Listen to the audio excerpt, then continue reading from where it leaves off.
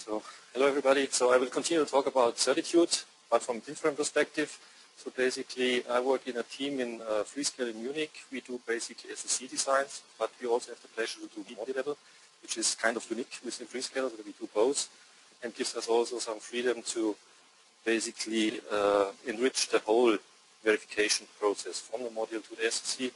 But this talk is about the SoC level verification and the usage of Certitude for that. Maybe you have seen a similar paper at SNAC, and there's one basically for Certitude of module level, which is then again a different kind of story. We also use Certitude for formal, and we also try to bridge these two worlds between these two things. Okay. So this is basically the agenda. I will start to talk about the motivation, why we did that presentation in essence. Then second is about the different steps we heard already from Holger, so the setup, the activation, detection phase. Then a little bit about the completion, so when we are done, and then a few words about the conclusion. So starting with the motivation. In the past we have done toggle coverage, which basically gives you some insight on you do not have complete black holes in your verification, but it doesn't tell you if everything was toggled that you basically verified those things. Because if you see a clock network, it's toggling on its own and nobody is basically checking that it's correctly or it's stopping at the right time. So toggle coverage has not that much information.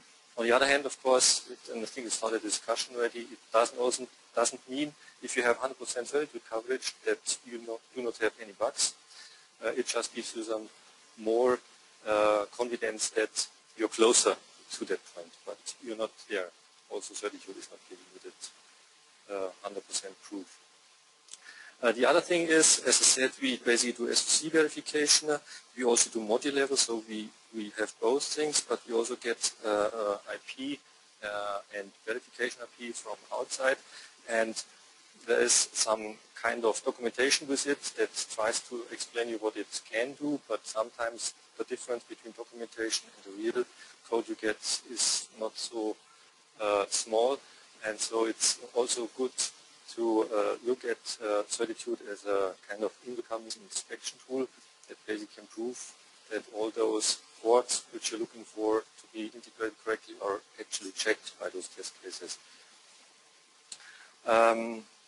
The other thing that we have seen or basically try to address with this paper is all the things that come in mind with talking about Certitude with simulation, meaning you have faults and you have test cases, and worst case you multiply both, and this is the number of simulations you run. So this is kind of the setup and runtime problem, and will be addressed in this paper, what we have seen so far on it. And of course the setup time is also something we are in the happy situation that we have small designs, which makes our runtime quite good. On the other hand, the expectation is you have a small design, you have no time. So basically, maybe we have 3 months of time for doing a tape-out from starting the project, whereas if you compare this to our 32-bit or big projects, they have 1 year and 2 years. So setting up things is not really a big thing, but because it's kind of white noise, whereas on our end, it's already a big point or time that we have to spend. Setup, so these are the 3 steps. Basically, I combined one, the setup, and activate is also covering the modeling phase, which was mentioned before. So we have basically the environments. We have basically a design system called Stingray, which is used within Freescale, that defines the directory structure. And so basically, what we do here, getting the information out from this environment into the Certitude setup. Then we basically compile the design and do the activation, meaning kind of the toggle coverage equivalent. And last but not least, we do the detection phase. That's where you get the value, where you see what's the difference between your toggle coverage and the real detection measured by Certitude. So let's start with the setup, and here, in contrast to the previous one, we get a little more into details about what Certitude does for the simulation. So we basically create in the setup phase a file called Certitude test case, where we collect all the test cases we have in the environment. Since we have a kind of predefined regression environment, we can automatically translate this into this file. From our design system, we extract basically all files that we need to feed into Certitude so that we can do the modeling and insert in the faults. And here we will see also a little bit what this means for SOC. We have also a template for the configuration. As we heard, there are many configurations possible and even more not documented. And there's a set in there which is recommended, and last but not least, all the files which are required for actually executing then the job, meaning one for, in our case, LSF, to compile the design and to run the design and test cases. So first we look at this. It's just an example. I think everybody of you will have an environment. In our case, it's called regression console with test buncher, and so we basically replace this one tool with the other one and keep the rest the same. So we have basically at least kind of partitioning that allows us to keep the main part the same. So if we get back to normal simulation, we don't need to figure out what was Certitude doing before.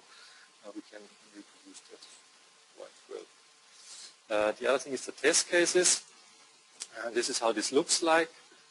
And here we see already a first kind of hint of what we figured out. So basically this is the command. All of this is Tiggle. We have test case groups introduced, and basically we have the test case. This is extracted in essence from our regression environment. These are the categories we had basically in our regression environment, and they become these test case groups. And we will see later on how we benefit from this at the end. Then the other thing are, of course, is the HDL files. So we have the top level with 3 blocks in it. And here you see you can add system Verilog files and Verilog files for those things. And here you already see the thing that we have to do by hand in this step. Since we do SOC level, we don't want to basically qualify every file in here, because we are not interested in the faults deep inside the block A. This is the job of the model verification. We don't get overwhelmed with thousands of faults we never reach, because we don't run every test case at the SOC. So we, in essence, qualify just the top level file and one level below. And this is then the first manual step you have to do. You basically get this list, you add then the qualification kind of command to those files of interest. This gets you down with the number of faults Certitude has to cope with. And then, of course, this initial setup that we have, and this is just the basic things, what the top level name, what's our simulator, what we try to do. We want to do connectivity, then this is basically the top level file, and one level below at the moment, how many jobs we want to run, how many did we get from project management to run, timeout, heartbeat, and basically here our batch script that is then executing the simulations. And there are many more and not documented, but this is a kind of, just give you a kind of feeling on what this configuration file looks like. Activation, so this is the flow. You will see a similar picture also in the user documentation. If you get to the activation numbers at the end, you can see this as a comparable to your toggle kind of activation, and the goal is to get to 100% analyzed. Of course, you will not have everything toggling because you have scan nets in there and BIST and all the things, and you don't care about this normally in functional verification, so you need to basically get to an analyzed coverage, saying, okay, these are the things we wanted to cover with our activation, and the other things we don't care. And so what do? We have created this test case group, or scripted for this for us. Then we run basically the whole thing at the SOC, and the command for this is like that. Then if you basically see everything is covered, you don't need that. If you basically see something is not activated, you get down to this level, and you need to reset a certain test case and activate the test cases again to see that the not activated faults are now covered. Detection looks similar. We want now to prove that this activated faults get detected by the test bench, meaning a test case complains, oh, there was an error, if there was one inserted, and again, we want to get to 100% analyzed. This here is in essence the same as for the activated, in essence the same as something not being addressed, we create a new one, we reset, we run it again, and come back to here, but the key is here on the detection itself, and there are different approaches possible, and I will show now 2, I think, or 3 examples for that. What's the difference from module to SOC? Runtime, number of faults. If you basically would consider everything, then way too much, and number of test cases. And the other thing is, every test case you run at the SOC will cover a lot of, or will activate a lot of things which it actually doesn't check. So it's very, very difficult for Certitude to figure out what's the right test case to find out something, and that's the main thing. How you can help it. That looks a little different than on the original one. But what it tries to say is you have a fault provided by block A, and these are the faults, and these are the test cases.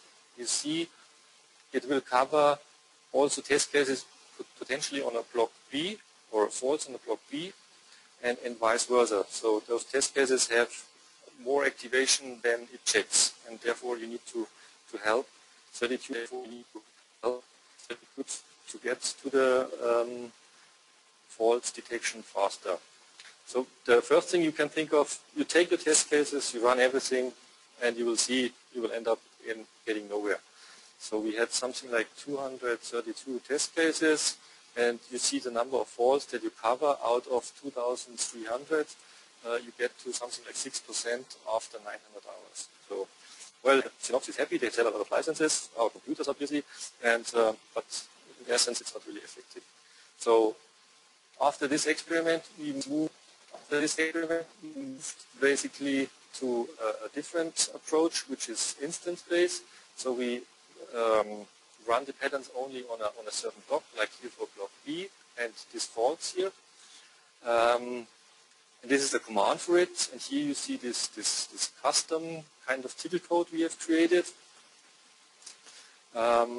And you get basically to, in 120 minutes, we have covered all the faults for this block, which is a reasonable turnaround time.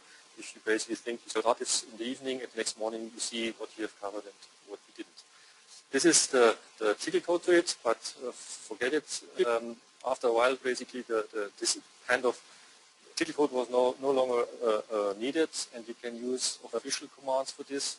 So you do the activation, you disable all faults, you just enable the faults for this block B, then you disable all test cases, you enable just the test cases for block B, and here you see the test case group comes into the play again, and then you run the detect, and then it's just running basically on the faults which are associated with your instance, and gets you to your goal, or to answer fast enough to actually make it work. And the other thing that basically we looked at is basically going down one level further, so from the instance to a signal instance level. And this is how basically we specify it. You have this command for that. But we don't use this so much. It would be of use if you go down kind of an ECO flow where you want to see, okay, we changed in this area things. Are we still okay? Then you could use this. We use, in essence, mainstream the second method on the instance base. Completion, yeah, this gets down to this analyzed, and I think it was also mentioned by Tim. You have a lot of faults you don't want to cover. And you need to wave those things. So you want to get to 100% analyzed. Waving can be done in the GUI. You can have a tickle command. You want to get everything out detected, nothing is not detected. And this is how you can basically specify this in a tickle command to wave something. conclusion. Keep test cases short. You should basically stop at the first error. Also for assertions, you can use this if you have this in your test case. You should also have enough disk space, which is not mentioned here, which is also sometimes a big problem if you run overnight and you figure out your memory was running, disk space was running out of. So that's also nice. And especially if you use clear cases like we do, it's even worse because the built-in mechanism doesn't work. So it's nice. Conclusions here. So what have we found basically? We basically found, well, we had a lot of test cases that we reuse from module level to SOC, and sometimes you forget one or the other because it's maybe a feature-based test case, and you think this feature is not used, but it is used. You find the kind of getting test cases passing fast by commenting the error message, and you find problems in the infrastructure. This instance-based detection helps us to get basically to a detection completion in a reasonable time. The caveat, I think it is more on this. I don't know if the new version is basically addressing this. The rating of undetected faults is still cumbersome. I would like to have it like we have in DDE, where you basically can use the GUI and store a file and say, okay, this is what I have covered. Right now you have to create particular code by hand, which is not as nice.